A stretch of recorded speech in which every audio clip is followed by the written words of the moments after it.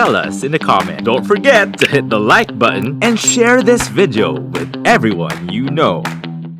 It's great because cooking is a basic life skill. Yeah, it's a life skill.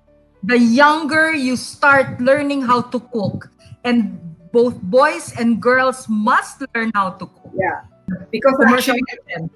it's quite a tough job physically to work in a commercial kitchen or a restaurant. It really is a tough job. So really, that's also why there are a lot more men there. But I always tell my students, I said, even if you don't want to become a chef one day, I mean, you have to learn how to cook, because if you don't know how to cook, someone's going to have to cook for you, or you're going to have to buy your food.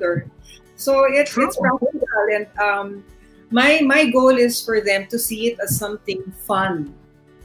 So that's why my style of teaching is hands-on. It's completely individualized. There's no watching me do things. No, they each get their own individual workspaces. They do everything from beginning to end. And I do not teach simplified things for children. I teach them as I would a grown-up. So there's no kiddie recipes. No, it's like if they're making yeast dough, the real thing you can do. No, and it's a nice break, whatever your work is. Like for me, when I'm not teaching, I work on my books.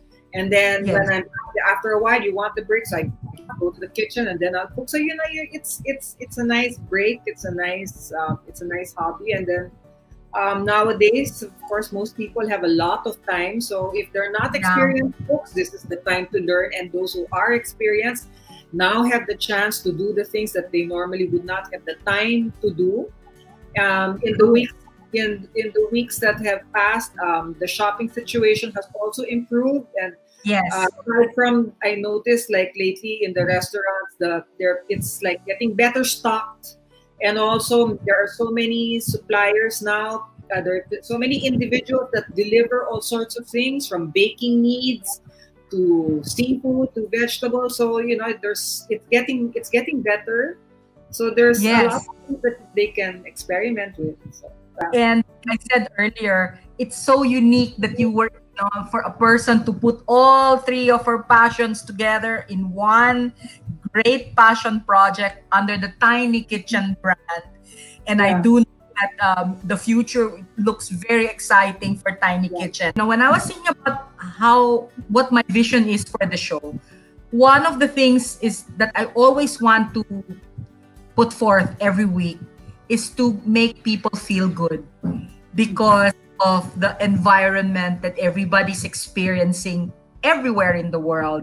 The environment of fear and insecurity. It's as if nothing is certain in this world, but I think the one thing that I felt is important is people are safe at home, not stuck at home.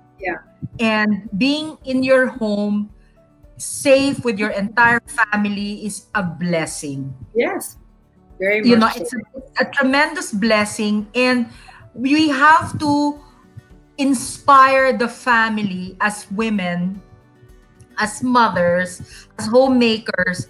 We have to make that extra effort to inspire, especially the young kids. I wrote on his timeline, I said, this lockdown, it can keep you here physically, but it cannot keep your dreams, your imagination, your the things that you're hoping for. It doesn't restrain that, It's absolutely all the things that we were planning to do, but they're just postponed. Yes. They're not never going to happen. I always believe that when you establish a home, you should make it as comfortable and as relaxed, and surround yourself with the things that give you joy.